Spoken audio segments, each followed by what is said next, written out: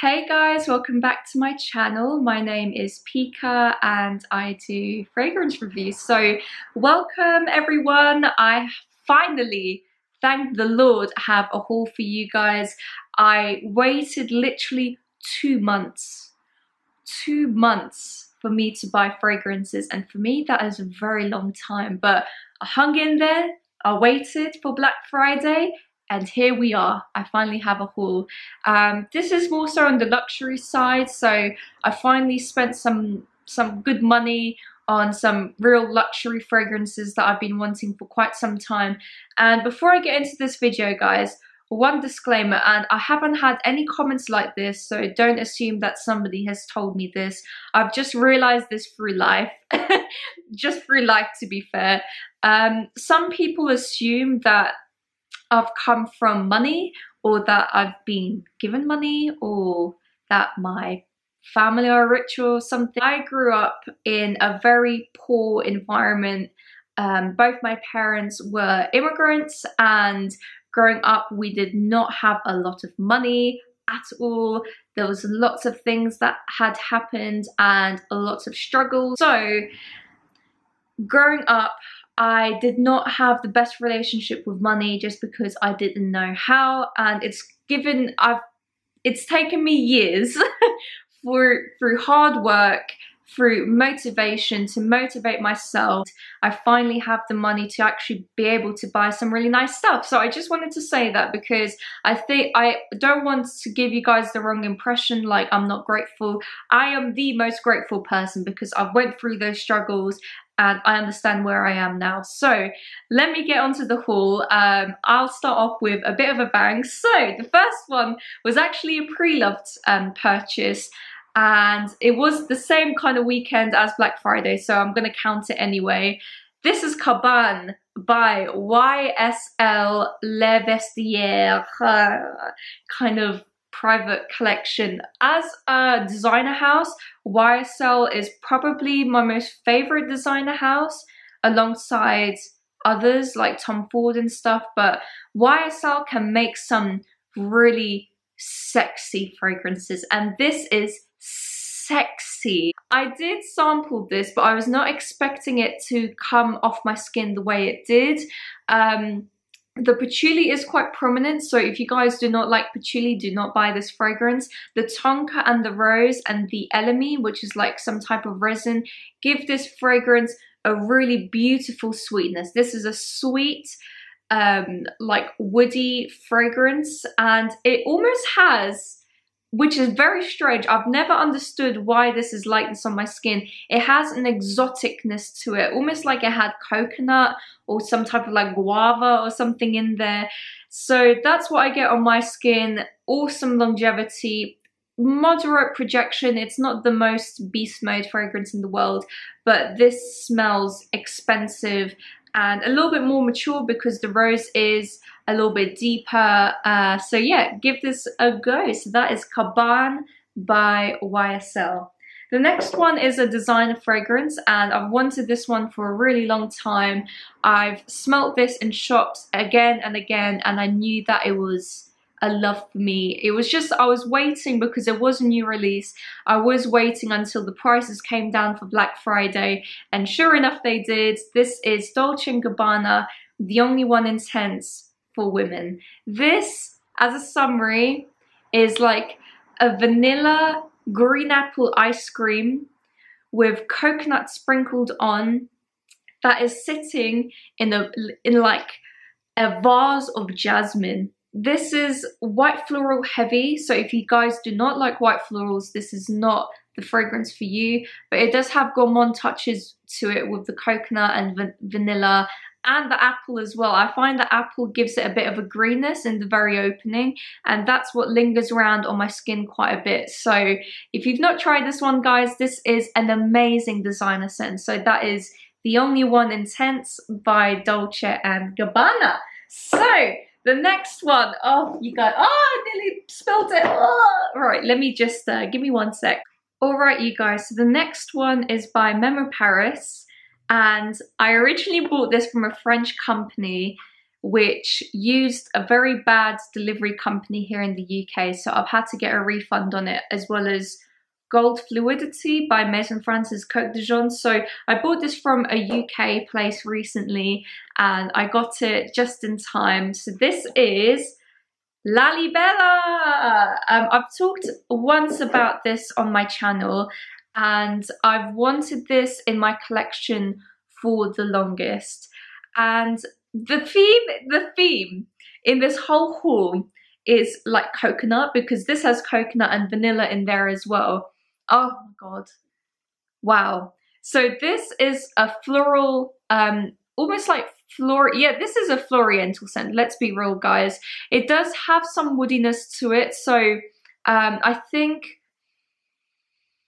oh sorry, I just had to smell it. I think it has some type of sandalwood or something in the base, but overall this is an orchid peony vanilla coconut scent. So it's very floral in the beginning, but then it does settle down more vanillic, almost like quite gourmand, but not gourmand. It's like flirting with gourmand category, but it doesn't want to be gourmand. And it's very mature. It's more like a bouquet of flowers with a deep vanilla. This is not like a vanilla pod at all. This is like a deep vanillic, coconutty, mature floral scent. So please sample this before you buy it. It's such a beautiful everyday signature scent. It's more warm, so I would recommend this more in the fall and winter.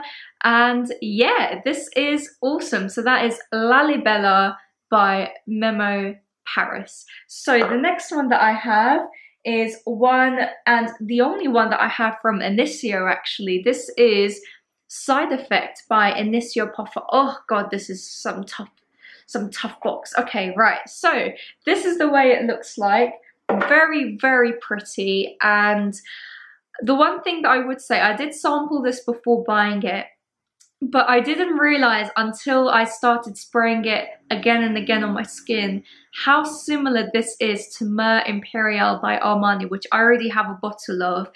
And a massive shout out to the most handsome Marcus. I don't even know how he looks like, but I'll just say handsome Marcus. He has an Instagram page called PDM UK, I believe, and he's also the owner of a UK site called Sea Scents, which has amazing discounted fragrances, and he is the plug. If you guys love niche brands, and if you want a discount, which is very rare, I mean, I know Initio hardly ever have any discounts on their fragrances because they're bougie or whatnot, but this guy can get amazing discounted fragrances. He sent it to me within 1 day, so I thought that was a steal. So I'll put his Instagram handle here and his website if you want to check it out. This is a gorgeous, boozy, tobacco, almost resinous kind of scent. It's almost like the love child of Tobacco Vanille and Mur Imperial by Armani. If you put those together, this is literally it. So, oh my god. Ooh, so the beginning opens up with this beautiful like almost like piped tobacco, like a sweet piped tobacco. This is not a dry, dark, well, it is a dark fragrance, but I wouldn't say that the tobacco itself is smoky. I would not class this as a smoky fragrance. I've tried very smoky fragrances like incensey type fragrances, and this is not one of them. This is dark, but it's not smoky. It has a sweet piped tobacco, and overall this is this is definitely down the line unisex. I would not say it leans either feminine or masculine, but it's 100% for the winter time because it is a very deep fragrance. And as I said, it really, really reminds me of just the opulence of Mur Imperial. Has the same type of performance. This has really good longevity, awesome projection. This is the one that I'm wearing today. So if you've not checked this one out, guys, this is Side Effect by Initio Parfums. So the next one that I have is a surprise to me because I never thought in my life I'd ever own a Xerjoff. The only reason being is because I haven't had a lot of experience with Xerjoff as a company. I have sampled quite a few fragrances, but as you guys know, Xerjoff have literally hundreds, I think there's hundreds of perfumes. This house is no joke. They come out with a lot of fragrances and I never really have the opportunity to sample them apart from this one. This one blew me away, and All Beauty had a sale. I got it for the most amazing price. Guys, let me show you. Let me just show you this work of art. This is Xerjoff Cruz Del Sur II in the Shooting Stars collection. And I got this literally this morning, so I am so hyped. Oh, guys, this is like a pouch with like a meteorite bit in it. It's just super over the top packaging. This is almost too much for me, but the bottle is beautiful. I mean, look at that. It looks like, I can't even explain it. In person, it just looks like the most precious gold ornaments that you've ever seen. It's honestly like 10 out of 10 Xerjoff. Must admit, your bottles are freaking beautiful. So this fragrance is a tropical dream. Let me just smell it to remind myself. Oh, guys. This opens with the most realistic mango that you've ever smelled in your life. A little bit underripe, I think that's what you call it. So it has a little bit of greenness to this mango. Then you get the pineapple. Then it goes into this milky pineapple mango kind of milkshake, like the froth, not the milk, but the froth of it. And then just in the dry down, oh, I don't know whether this has vanilla, but it smells like it does. That's when it becomes the sweetest. So in the dry down, it becomes quite sweet, very opulent.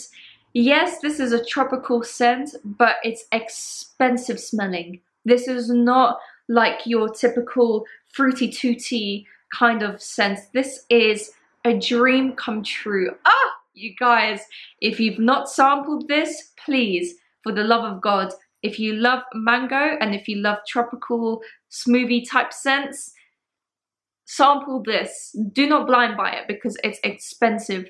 Sample this first. So that is Xerjoff Cruz Del Sur II. It is one that I've already kind of mentioned on my channel, and I did a separate review for this. This is Roja Enigma Aoud, and I got this pre-loved, so this wasn't in the like Black Friday sales. I got this for the best deal you could possibly get. A completely legit person. I trust him really, like he's a trustworthy person. So this is the love child of Enigma and Amber Aoud by Roja. This is the Parfum concentration, so it's a little bit more concentrated, which I do really enjoy. And overall, super powdery floriental scent. I know on Fragrantica it says woody oriental, but I would say this is definitely more on the floral side because it does have a very strong powderiness and then settles into this beautiful soft oud, silky soft oud. So this is definitely on the vintage side-ish because it has this peach note, which is quite prominent usually in vintage fragrances.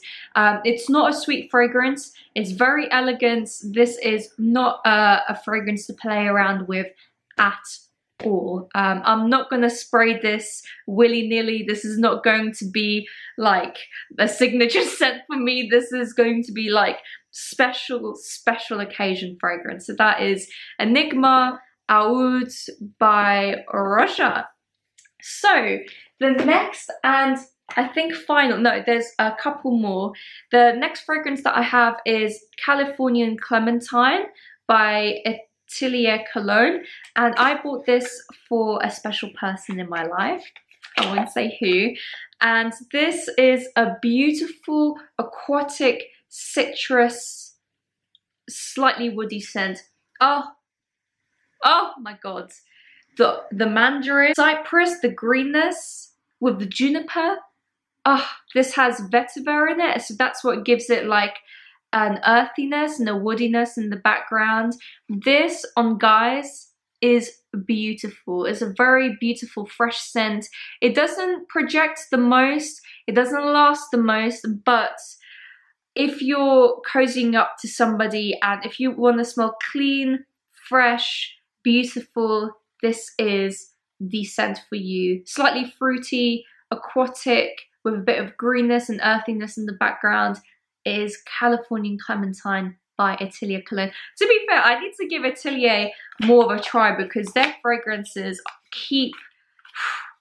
Cafe Tuberosa, that fragrance is a godsend. So that is that one. And then the last kind of fragrances that I received, which are the only fragrances that I've ever received, is from Julianna's Perfume. I'm going to be doing a separate review on this, but I thought I'd just include this. This really surprised me. This isn't inspired by Fragrance House, but it's very opulent, extrait de parfum, so it does, oh guys, these fragrances are beast. Loads of these fragrances I recognize straight away, like Rouge, Malachi, Gris Dior, but they're almost stronger, which I thought was quite crazy. They aren't exactly 100% like the fragrances, and this is what I'll get into with my review, but they're like 85–90% there, and they are stunning. For the price, I think I will probably get a full bottle of one of them because I think they're amazing. If you want to have cheap, cheerful, but very expensive smelling fragrances, this is the house for you. So that is Julianna's Perfume, Extrait de Parfum kind of discovery kit. So I hope that you guys have an amazing weekend. I do have 2 more fragrances that I'm waiting for, which are Lost Cherry and Pivoine Suzu by Armani Privé, and I'm really looking forward to those 2 because I've wanted them for the longest time. I've just been surviving on samples, so yeah, I've been waiting for those for a little while. So I hope you guys have an amazing weekend. Really hope that you enjoyed this video. Give it a like, thumbs up, subscribe, all of that jazz, and I'll catch you in my next one. See ya, bye.